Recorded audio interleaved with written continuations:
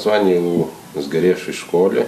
This is the building of the burned-down school. The main school in Stanytsia Luhanska burned down because of the bombings. One of the locals collect all the burned roofing. Vigantas paints the consequences of the war on the frontline city of Stanytsia Luhanska. He's been in Ukraine for a week now. He came from Vilnius to participate in the project. The artist says that in January 1991 he took part in the events surrounding Lithuania's secession from the Soviet Union. Now he decided to use his art to support a country which is fighting for its territorial integrity.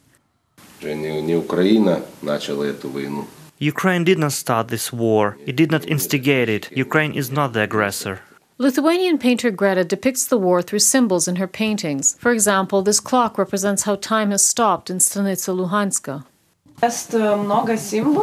This painting has a lot of symbols and different characters. Time, a cat that lives here, the man, he's my love. The color red represents the trial that people face right now. The ideological organizer of the project is Fedor, an artist from Kyiv. He invited friends from Lithuania to participate in a joint artistic project on the front lines. 3 responded to his call. In Ukraine, Fedor found 2 more like-minded people. Together they painted for a week in Stanytsia Luhanska. They completed 6 large paintings and dozens of small ones. The project was financed by the Lithuanian embassy. On the other bank of the Siversky Donets River there is a very strange territory from which people are coming to Europe. And the question is, what awaits them here in Europe? Because they are coming from a strange place over a broken bridge. Stanytsia Luhanska is the gate to Europe.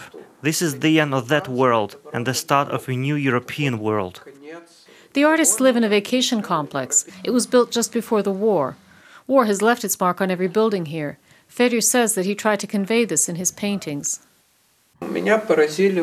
I was astonished by the bullet holes that are everywhere here and the gashes from shrapnel. The gates that you go through when you pass Stanytsia Luhanska have bullet holes that look like stars. Even the room where we live has a bullet hole in the window. The works created by the artists will be exhibited in Lithuania and later in Ukraine.